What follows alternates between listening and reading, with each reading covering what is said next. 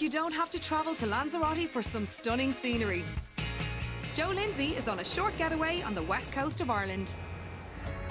This week, I'm exploring Ireland's largest island, Achill, which is accessible by road bridge. It's known as a destination for those who love the great outdoors: hiking, hill walking, water sports and cycling. I'm about to embark on the Great Western Greenway. At 42 kilometres or 26 miles, it's one of the longest off-road walking and cycling paths in Ireland. So I better get a move on.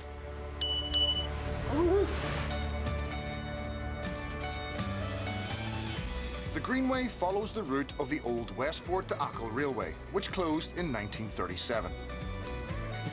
Cyclists have a choice of 3 trails here. They vary in length and ability, and it's a great way to take in the scenery, even in the rain. 2 pieces of advice for you. 1, bring your smartphone. You can scan it at points like this and find out everything you need to know about the Greenway. 2nd piece of advice, you might want to bring an anorak. As well as a cycle trail, Achill also has a food trail called the Gourmet Greenway. Achill is famous for its food, particularly, obviously, seafood. I'm here to meet a man who brings it directly from the ocean to your table. And that man is Jerry Hassett.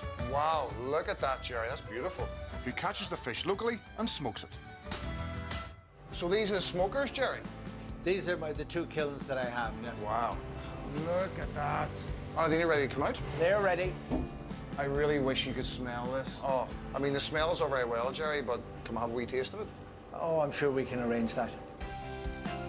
This is the perk of the job, this. Let's have a wee taste of that. Jerry, sir, you are an artist. I've now got a hankering for a bit of wheaten bread, real butter, a bit on top. I'm sure we can arrange that. Oh, I'm glad you like it.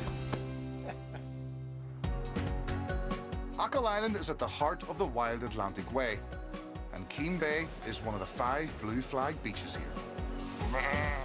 Keene Bay is said to have been blessed by St. Patrick. According to folklore, he gazed upon its golden sands and said, "No one will ever drown in its waters." During the summer months, there are lifeguards here doing the saints' work.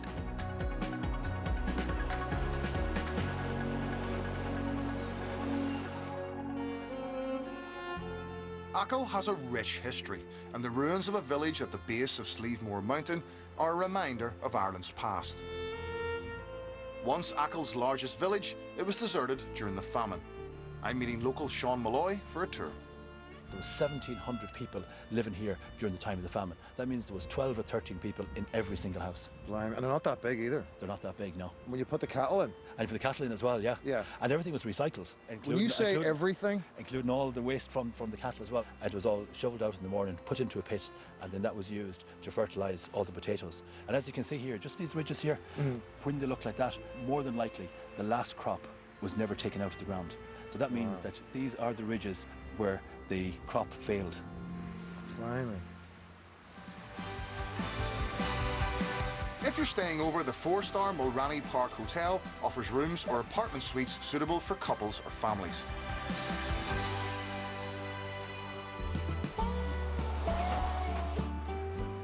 After a hard day's gallivanting about, you might want to treat yourself to a wee libation in a good pub.